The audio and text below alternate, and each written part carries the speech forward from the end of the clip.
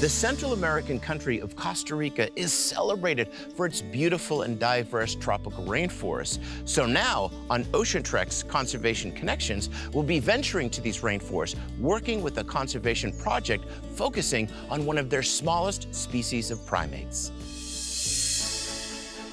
In the Central American country of Costa Rica is the popular town of Punta Arenas. The port is positioned as a perfect gateway to experience Costa Rica's famed ecotourism and lush rainforests. Around the world, these precious ecosystems are disappearing, but conservationists like Sam Trull are fighting to save this habitat and its amazing species.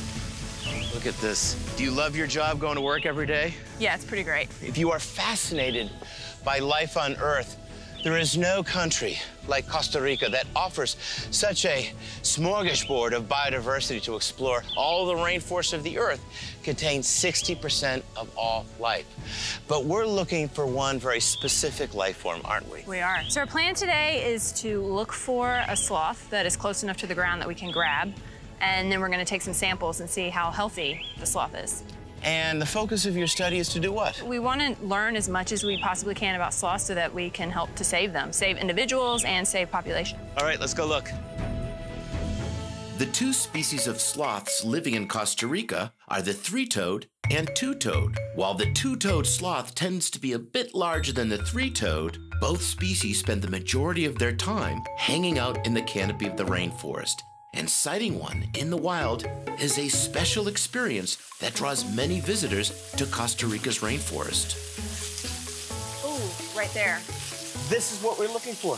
You can see it right there. Bradypus variegatus. Exactly. All right, let's do it. We must gently place the sloth in a special carrier so we can safely transport her to Sam's lab.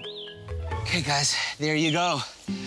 A beautiful three-toed sloth. She's a young one. Yeah, she's young. She is now a part of an incredible research project that's working to unravel the mysteries of these creatures. Yep. All right, let's give her a little privacy. All right. All right. Good job. Back to the lab? Sounds good. To the lab. Okay, guys, welcome to the ultimate living laboratory here in Costa Rica. We're surrounded by this lush rainforest. This is where we live, this is where we work. So the first thing we're gonna do is just actually take a look at her. For example, her face is nice and clean. So if her face was dirty, it could mean that she's sick. Have an infection or something. Exactly. So her face is nice and clean. Oh, look at all her moths. So this is cool, guys. That is not because she's disheveled or a little bit sloppy.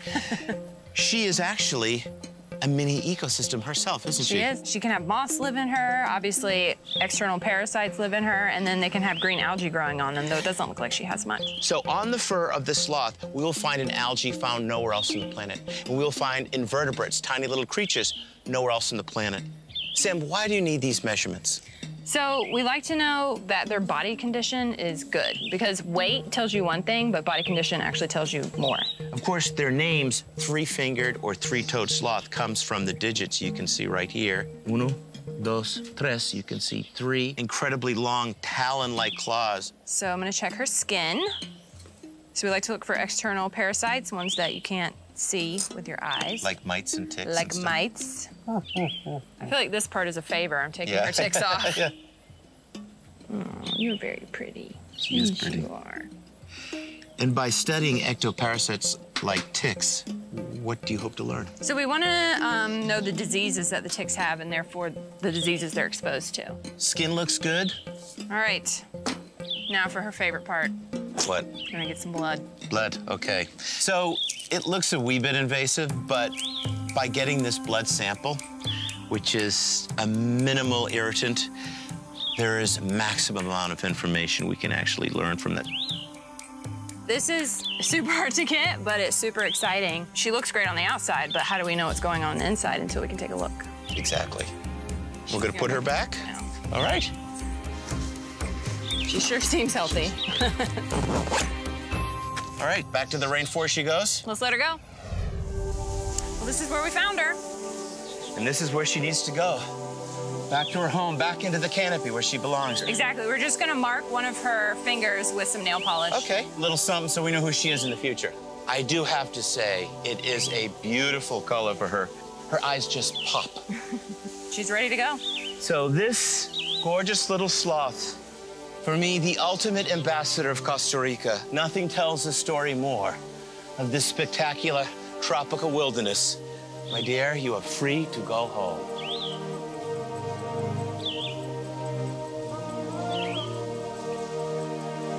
Goodbye, sweetheart.